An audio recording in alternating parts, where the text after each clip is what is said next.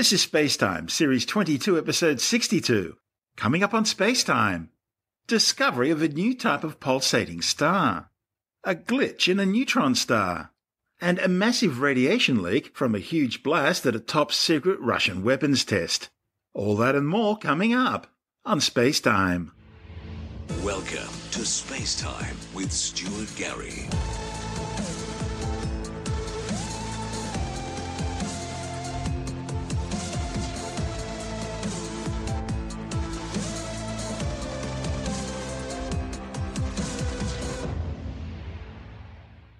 Astronomers have discovered a new type of pulsating subdwarf star.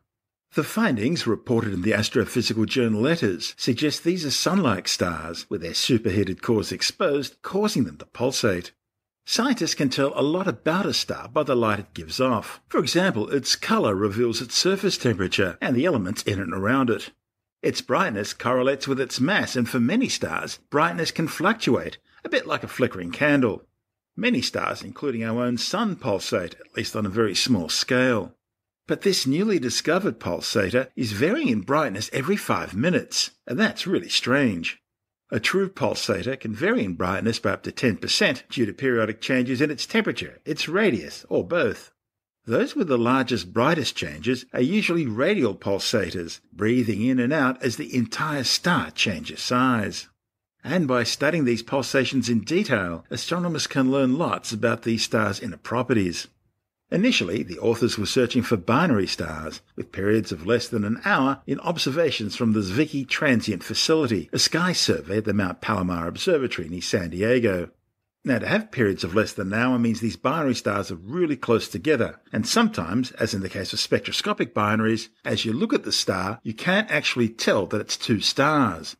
It's only by the way they orbit around each other that their light, their brightness, seems to change. And it's that change in brightness which can be determined by a spectroscope, which then lets you know that you're actually looking at two stars, not one. As the astronomers carried out their study, 4 stars stood out due to large changes in their brightness over just a few minutes. Follow-up data quickly confirmed that these were indeed pulsators and not binary pairs. The authors identified the standout stars as hot subdwarf pulsators. A subdwarf is a type of star with only about a tenth the diameter of the Sun, and with a mass somewhere between a fifth and about half that of the Sun. But they're incredibly hot, with surface temperatures of around 33,000 degrees Celsius. That compares to the Sun's surface temperature of 5,800 degrees. Scientists think these subdwarfs started their lives as typical Sun-like stars, fusing hydrogen into helium in their cores, and they were on their way to becoming red giants. But then, something's gone wrong. After exhausting the hydrogen in their core, converting it all to helium, the stars usually leave the main sequence stage of their evolution and begin fusing the helium deep in their core into oxygen and carbon. At the same time, they expand into bloated red giants. That's because their core heats up, increasing radiant pressure, causing their outer gaseous envelopes to expand away from the core, hence they become physically bigger in size. And because their gaseous envelopes are now further away from the core, they cool down somewhat, hence they become more redder in colour. And it's from this we get the term red giant. However, scientists think that with these newly discovered stars, they were in close binary systems, but had their outer material stolen by a companion star before the helium became hot enough and dense enough to begin fusing. In the past, hot subdwarfs were almost always related to stars which became red giants, started fusing helium in their cores, and then got stripped off by a companion. This study's lead author, Thomas Carver from the University of California, Santa Barbara, says the new findings indicate that this group also includes different types of stars, some doing helium fusion and some not. This is SpaceTime. I'm Stuart Gary.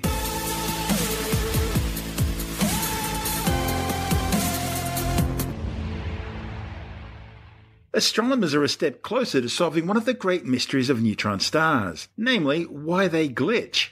Neutron stars are created when very massive stars, far larger than the Sun, reach the end of their lives and explode in powerful events known as core collapse supernovae, blasts bright enough to briefly outshine an entire galaxy. What's left behind is a highly compacted superdense stellar corpse in which the positively charged protons and negatively charged electrons are crushed together to form neutrons, hence the star's name. Although only a dozen or so kilometres wide, neutron stars are the densest objects in the known universe, other than black holes. Neutron stars rotate very rapidly, generating powerful energy beams which are thought to emanate from near the surface. If the rotational axis of the neutron star doesn't line up with its magnetic poles, the star's energy beam won't appear to be stationary, but will sweep, sort of like a flashing lighthouse across the cosmos. We call stars like this pulsars. The majority of pulsars spin at a rate of about 1 revolution per second, although some have been recorded at rotational rates of around 650 times per second. Anything spinning faster than around 50 milliseconds is generally referred to as a millisecond pulsar. Neutron stars rotate very quickly and very regularly. At least that is, until they suddenly don't. Occasionally, a neutron star will suddenly start to spin faster. We think that's caused by portions inside the star moving outwards. Astronomers refer to these as a glitch, and it provides them with a brief insight into what really lies inside these mysterious objects. Now, a report in the journal Nature Astronomy has detailed a study of a well-known neutron star called the Vela pulsar, which has undergone one of these glitches. The Vela pulsar is a rapidly spinning neutron star located in the Vela supernova remnant about 1,000 light-years away in the southern constellation of Vela, the sails of the ship Argo, which in ancient Greek mythology was sailed by Jason and the Argonauts in their quest to find the Golden Fleece. The study's lead author, Dr. Greg Ashton from Monash University, says Vela is famous not only because only about 5% of pulsars are known to glitch, but also because Vela glitches about once every 3 years, making it a favourite amongst glitch hunters. By reanalyzing the data from observations of the Vela glitch in 2016, Ashton and colleagues found that during the glitch, the star actually started spinning even faster before eventually relaxing down to a final state.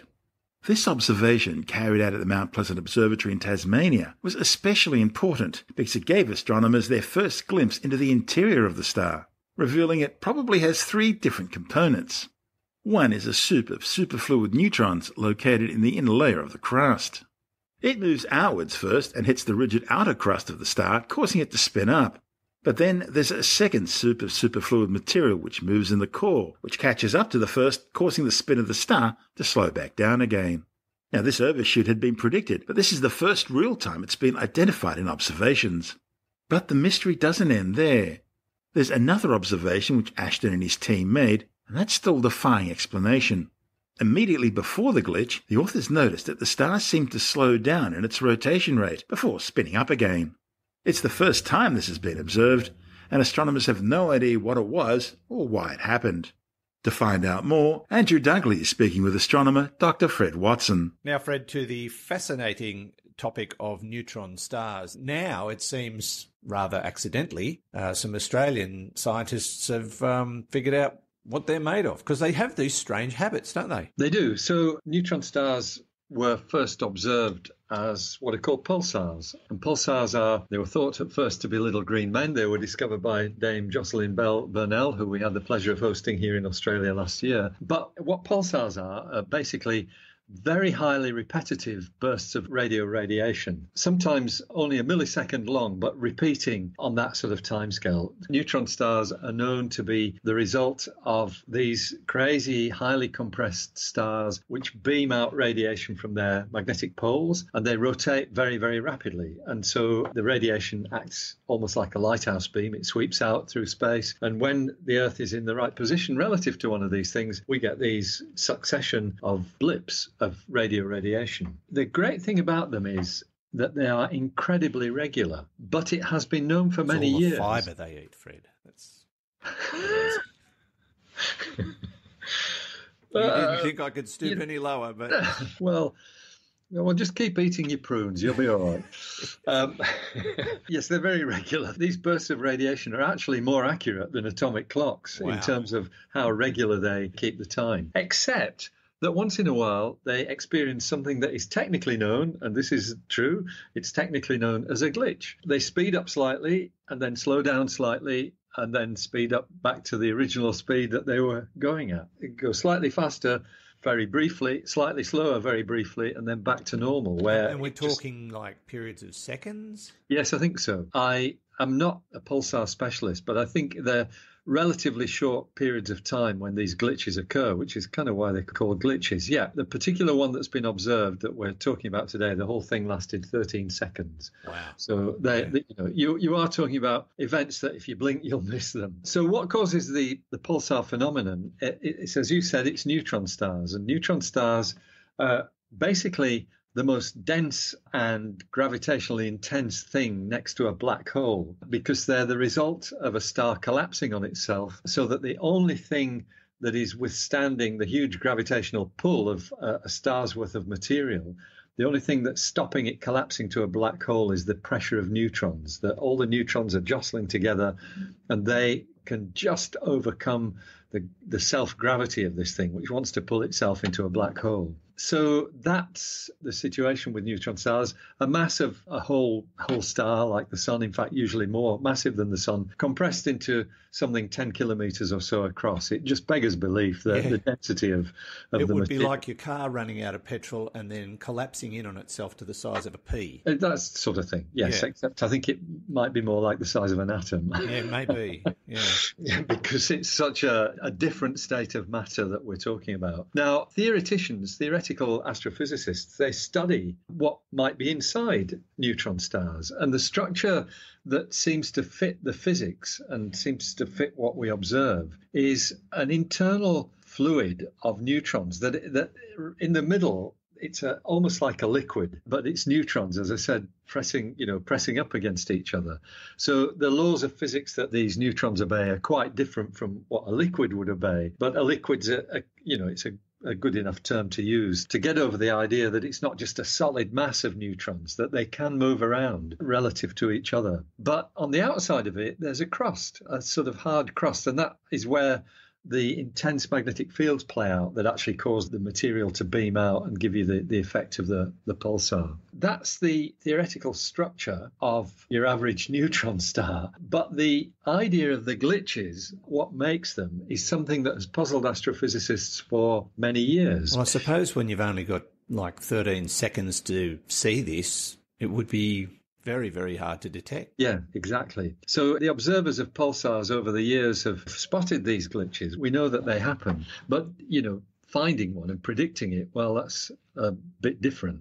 So what's happened is a team which includes astronomers from Monash University, which is down in Melbourne in Victoria, and from the University of Tasmania, which is even further south than Victoria. They used a radio telescope, which is actually in Tasmania. It's at a place called Mount Pleasant, which is very pleasant indeed, just outside the city of Hobart. It's quite a big one. It's a 26-metre diameter radio telescope, so it's not a little thing. It's got a reasonable amount of sensitivity. And they watched one of the brightest pulsars in the sky, which actually our observatory, the former Anglo-Australian Observatory, had quite a lot to do with it. It's in the constellation of Vela. Vela, if I remember rightly, is the sail of the ship Argo. It's in a southern constellation. And Vela, we know, has the remains of a supernova in it, an exploding star which generated at the end of its life a cloud of gas which we can see and detect. We can see it in visible light and detect it with radio radiations, as well as this neutron star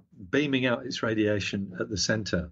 It's called the Vela pulsar, and the reason why we had a lot to do with it at the Anglo-Australian Telescope in Coonabarabran, this is back in the 70s possibly, or certainly the 80s, I think it might be the 70s, was because the Anglo-Australian Telescope was the first telescope to observe this pulsar in visible light. We could see it flashing. And that, I think, was only the second optical pulsar ever observed. So the astronomers were very patient with this telescope, and eventually they observed a glitch and observed it in enough detail that they could build a model of what's happening. And that model has now been published. The idea is the neutrons are just sort of squashed together, so they do behave like a liquid, but they're quantum effects. And that turns them into something known as a superfluid, which doesn't behave like normal fluids do. Lots of funny little, whirlpools, eddies, vortices, that kind of thing. And the suggestion is that you've got different layers of this superfluid within the rotating neutron star. And sometimes the stuff in the middle actually gets flung outwards to hit the hard crust of the star, and that makes it spin up faster. And then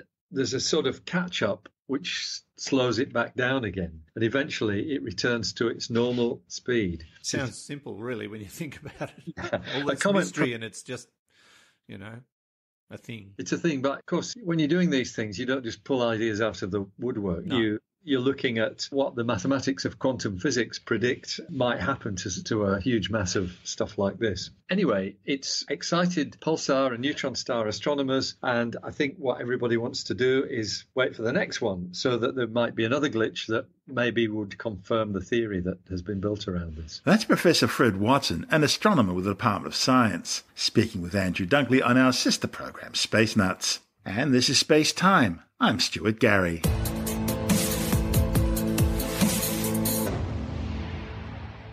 New readings are showing gamma radiation levels 16 times higher than normal background in towns and villages up to 30 kilometres from a Russian missile test site, which was rocked by a massive explosion last week.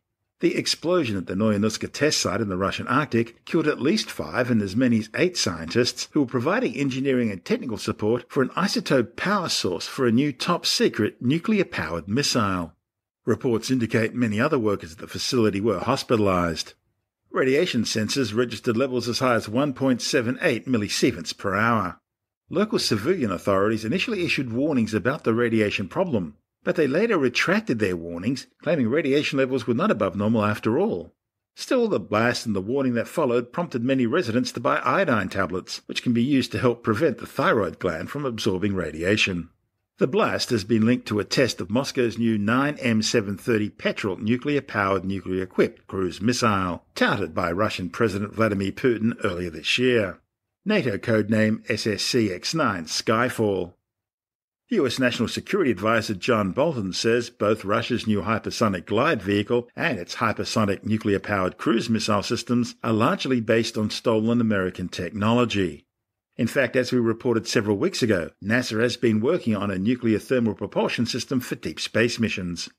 Bolton says that while the test demonstrated that something has obviously gone very wrong, it also showed Russia was still spending enough on defense to not only modernize their nuclear arsenal, but also build new kinds of delivery vehicles, such as hypersonic glide vehicles and hypersonic cruise missiles, using what he calls ripped-off American designs. For its part, Russia's Western propaganda service Sputnik insists the vehicles were locally developed. The collapse of the Cold War-era Intermediate-Range Nuclear Forces Treaty has increased fears of a new arms race between the United States and Russia. Developing a nuclear-powered missile would, in theory, provide a weapon with unlimited range. But the technical barriers of such a weapon are huge, requiring the miniaturization of a nuclear reactor to a scale where it could be put inside a missile. A companion project being developed alongside Skyfall is the Poseidon Status 6 nuclear-powered torpedo, also apparently built around a miniature nuclear propulsion unit. Beijing has launched 3 new Yaogan 30 spy satellites for the Chinese military. The spacecraft were launched from the Xichang Satellite Launch Center in southern China's Sichuan province aboard a Long March 2C rocket. Beijing likes to describe these probes as experimental scientific satellites. In reality, they're remote sensing reconnaissance spacecraft equipped with sophisticated optical or synthetic aperture radar sensors. They form part of the People's Liberation Army's massive constellation of spy satellites and are usually placed into orbits ranging from 602 to 1,110 kilometres in altitude. China's rapidly expanding private sector aerospace industry has successfully launched its first commercial rocket. Beijing Interstellar Glory Space Technology Limited, which goes by the brand name iSpace, flew its Hyperbola 1 rocket from the Zhukwang Satellite Launch Center in China's western Gobi Desert. The launch vehicle carried 4 payloads, including a telecommunications satellite for Chinese Central Television and 3 small payload packages which remained attached to the rocket's upper stage. The 21-metre-tall Hyperbola 1 is a 3-stage rocket, the first 2 using solid fuel, while the third stage uses liquid propellant. 2 other private Chinese companies have also attempted missions over the past 2 years, both failing to reach orbit. Hyperbola 1 is designed as a technology testbed for what will be a much larger liquid-fueled rocket, the Hyperbola 2. Hyperbola 2 will employ reusable liquid methane and oxygen-burning JD-1 Methalox engines, and will be capable of carrying payloads of up to 2 tons into low Earth orbit. Meanwhile, a new privately developed Japanese-sounding rocket has failed in its latest launch attempt. The Interstellar Technologies Momo F4 was launched from the Taiki spaceport in Hokkaido. However, the 10-metre tall rocket suffered an onboard computer systems failure shortly after liftoff, triggering a premature engine shutdown. The launch had been delayed by a week due to technical problems. Interstellar Technologies successfully launched Japan's first private rocket, dubbed Momo-3, back in May. That followed 2 earlier launch failures, one in July 2017, the other in June 2018.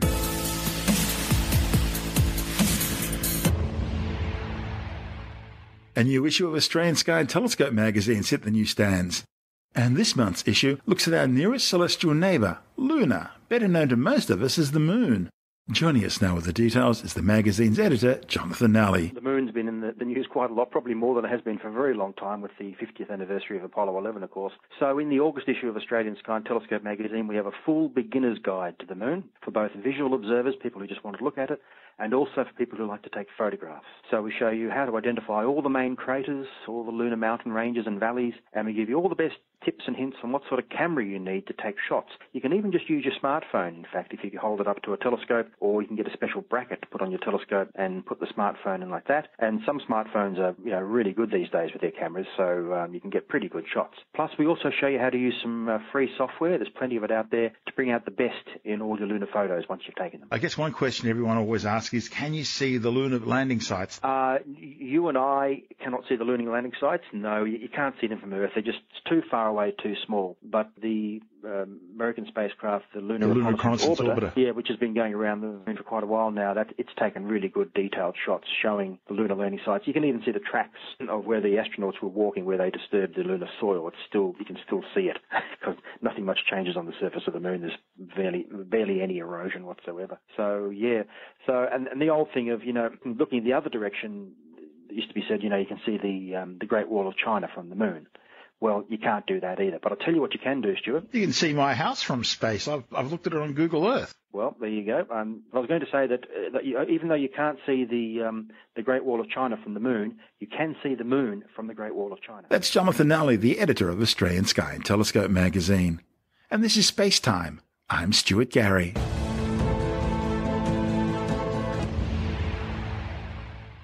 And time now to take another brief look at some of the other stories making news in science this week with the Science Report.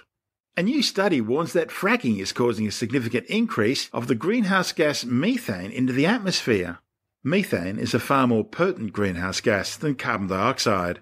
A report in the journal Biogeosciences found the chemical fingerprint of methane in the atmosphere, which is unique to the type of methane released through fracking.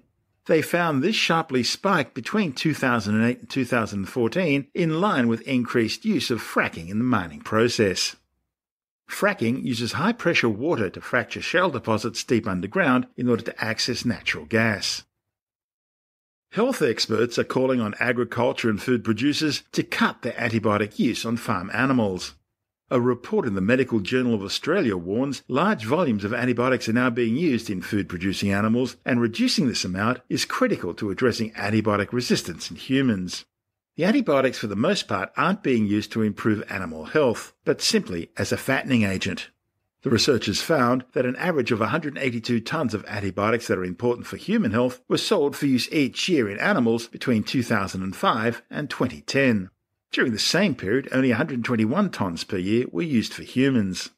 The Medical Journal of Australia says we should reduce the use of antibiotics in animals for purposes other than infections and instead develop preventative strategies such as vaccination and improve the design of production facilities.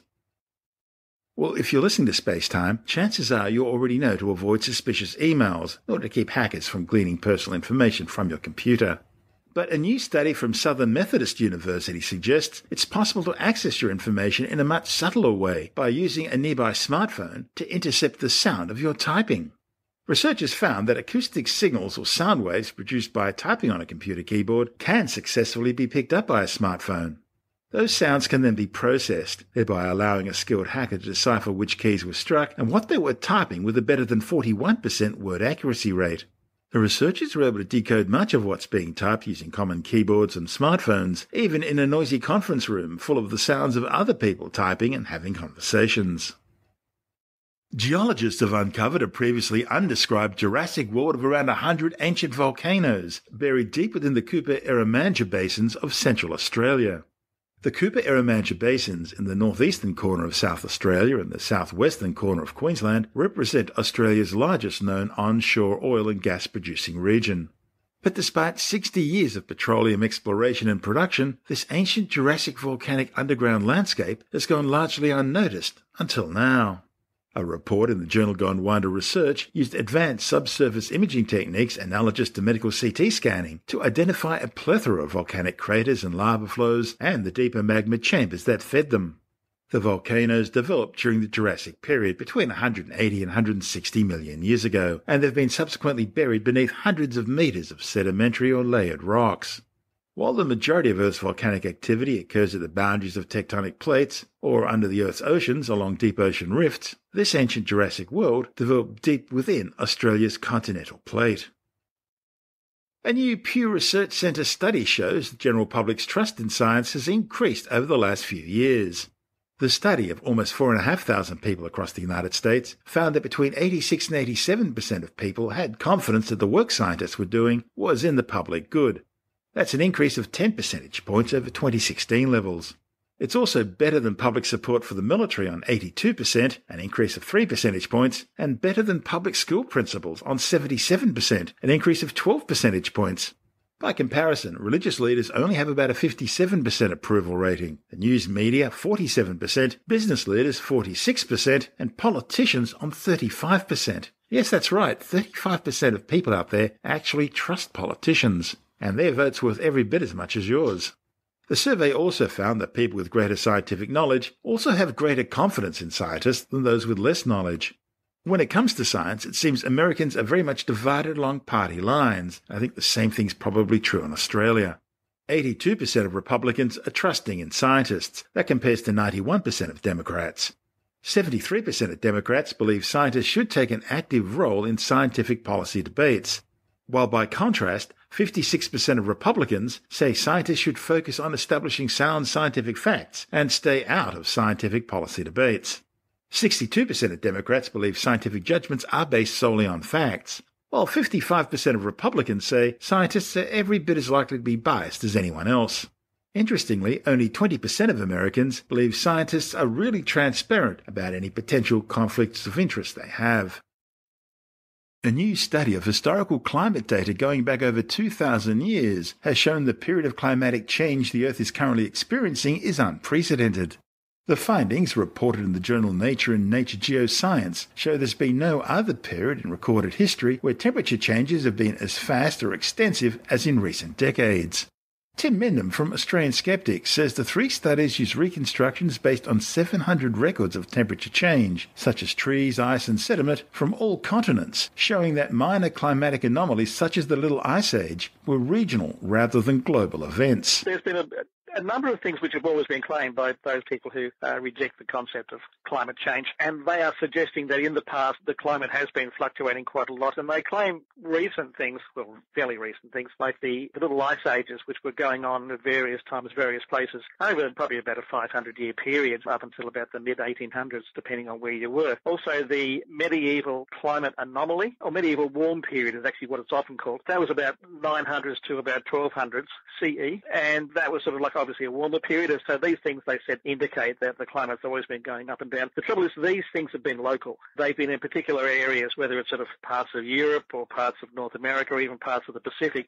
They haven't been global effects. And what this recent study was looking at a whole wide range of indicators that there has been this climate sort of change over the last 2,000 years. And what we're seeing now in recent times is far more dramatic and it's far wider spread.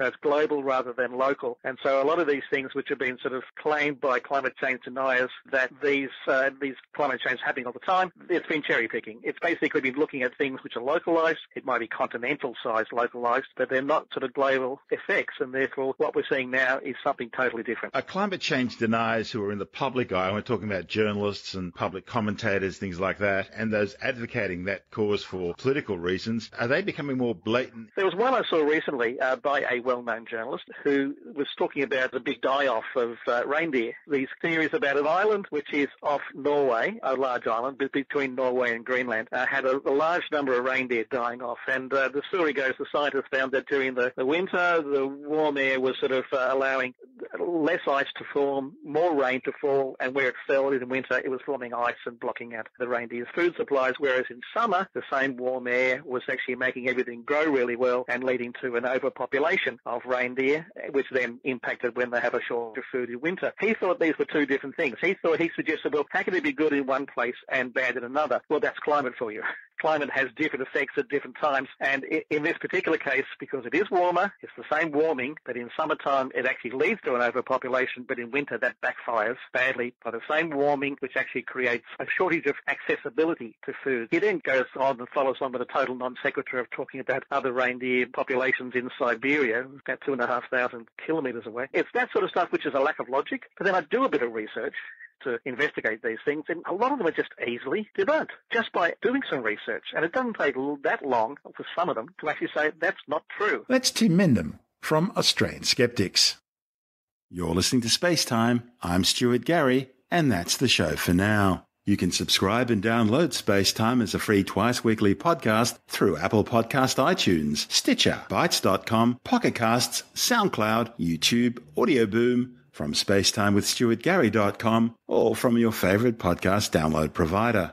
Spacetime's also broadcast coast to coast across the United States on Science 360 Radio by the National Science Foundation in Washington, D.C., and available around the world on TuneIn Radio. If you want more Spacetime, check out our blog where you'll find all the stuff we couldn't fit in the show, as well as loads of images, news stories, videos, and things on the web I find interesting or amusing. Just go to spacetimewithstuartgary.tumblr.com. That's all one word and in lowercase, and that's Tumblr without the E. You can also follow us on Twitter through @StuartGary, at Spacetime with Stuart Gary on Instagram, and on Facebook, just go to www.facebook.com/Spacetime with Stuart Gary. Spacetime is brought to you in collaboration with Australian Sky and Telescope magazine, your window on the universe. You've been listening to Spacetime with Stuart Gary. This has been another quality podcast production from Bytes.com.